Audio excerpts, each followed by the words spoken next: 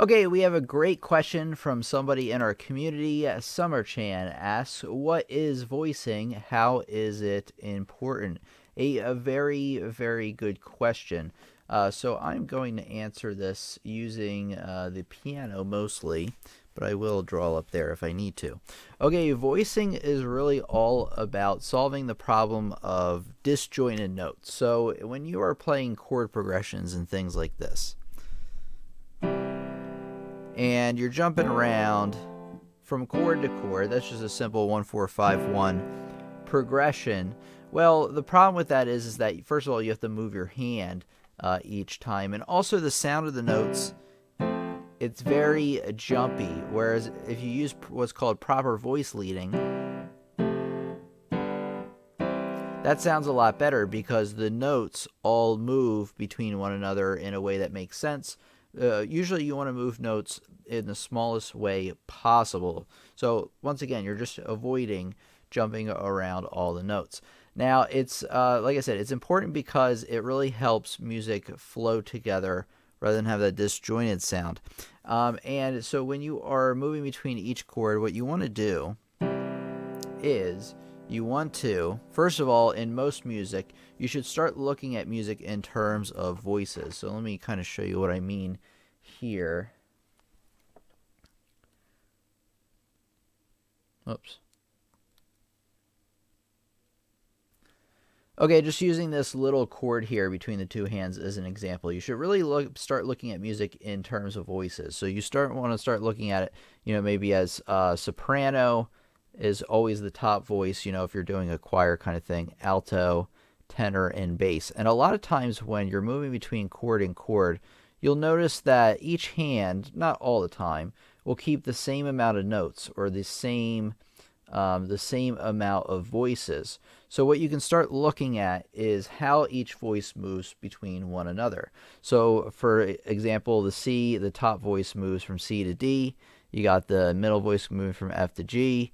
You got the next one moving from A to G, and then the bottom one from C to D. So obviously you can start tracing them across and start seeing them in terms of actual voices. Actually, let me just draw a line to connect them. I'm not doing the best job right now. All right, and then let me do this.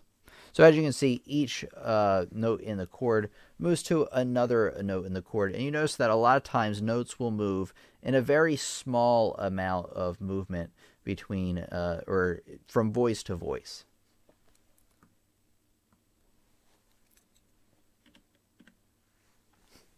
Okay, back on the piano. So some basic voice leading rules is that you want to first look at the chords you're moving between. So say we're moving between a C major chord and an F major chord. Now, let's apply some basic voice leading rules to this. So for the first thing you want to do is you want to retain any common tones, which, as the name implies, any notes that are in common between both keys. So if you have a C major chord made up of C, E, and G, actually let me get back to the piano here, I think it should show you better here.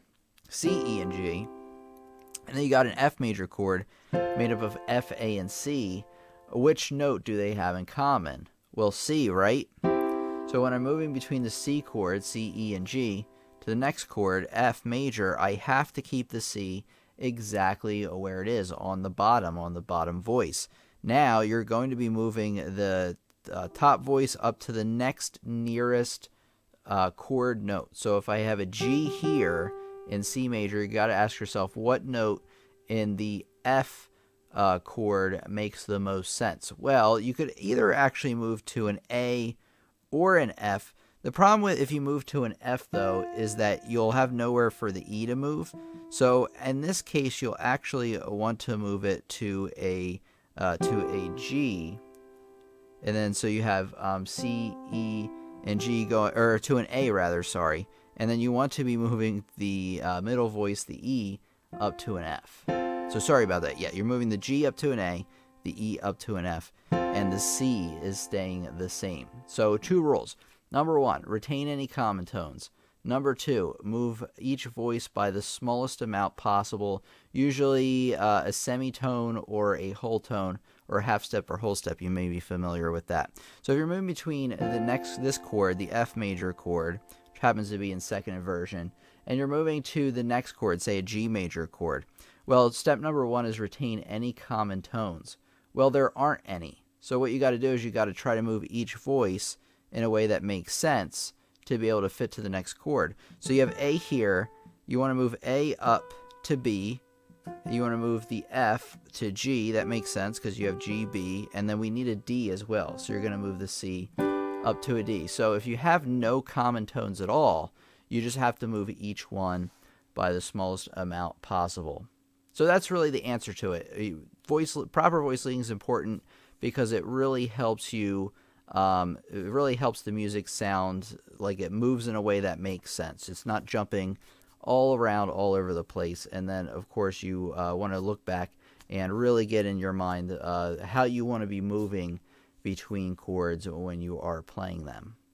Okay, and if you want to learn more about chords and chord progressions, I'm going to put a link in the description for you and also a pop-up that you can click on so you can learn more about this topic.